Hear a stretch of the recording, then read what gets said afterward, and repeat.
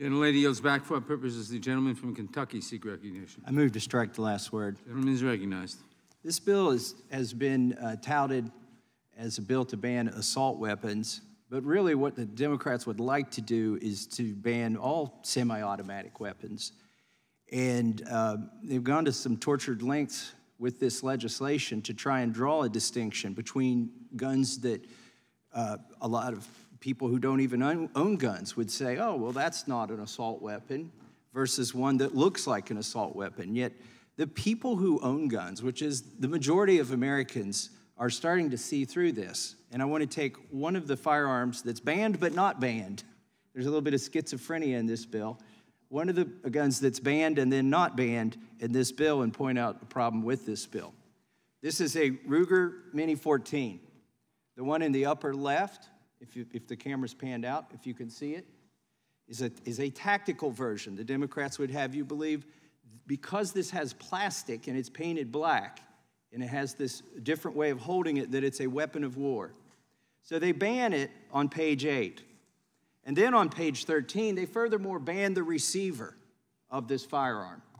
Well, there's a problem with this legislation because on page 26, they unban the same firearm that has wooden furniture. Now, let me assure you that any criminal, especially somebody who's determined to wreak havoc on the public, they know that the capability of these two firearms is exactly the same.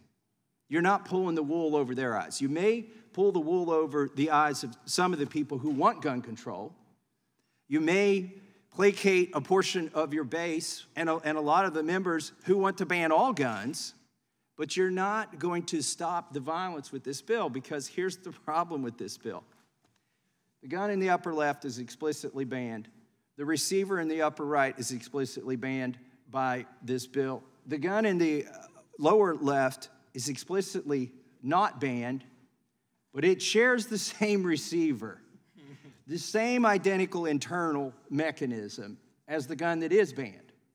So a person, and I'll ask Mr. Cicilline, since he's the author of this bill, and I'll yield some time to him.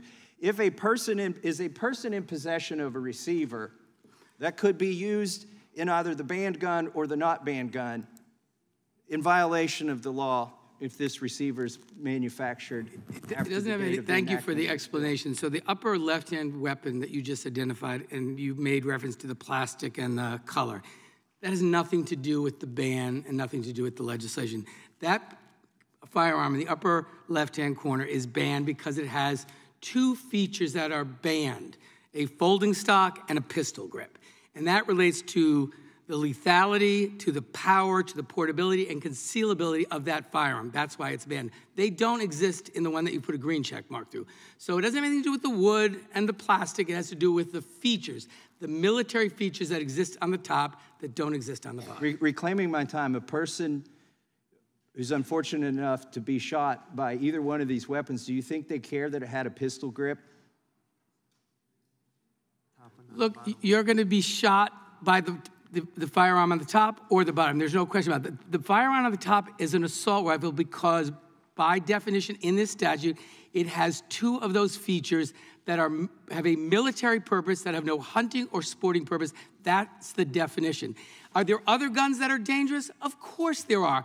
But we're not here to ban guns. We're here to prevent reclaiming my time for the okay, second. well, I'll yield to you again for the second part of my question, which is the ambiguity in the legislation. Is a person in possession of this receiver violating either the law prescribed on page 8 or the law prescribed on page 13 that bans that receiver? No. Even though that receiver is banned on page 13 as a frame or receiver of a rifle or shotgun described in subparagraph H, which is this gun.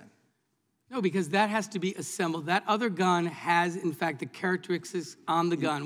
You're proving my point. In its unassembled form, you're trying to ban this receiver when it's not assembled into a firearm. Yet there's ambiguity here. You've said that it's banned in the legislation, bans the receiver, but you're telling us now that it doesn't, as long as it's not assembled. But the legislation on page 13 contemplates the unassembled receiver.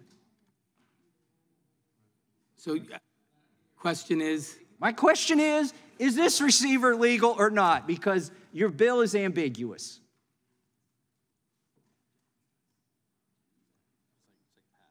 Gentleman's time My is time Yeah, is I'm happy to expired. answer. If you currently possess that, it is not prohibited. You'll be prevented from acquiring. No. Let me, Right. Mr. Gentleman's, Chairman, the if I- gentleman's time is expired.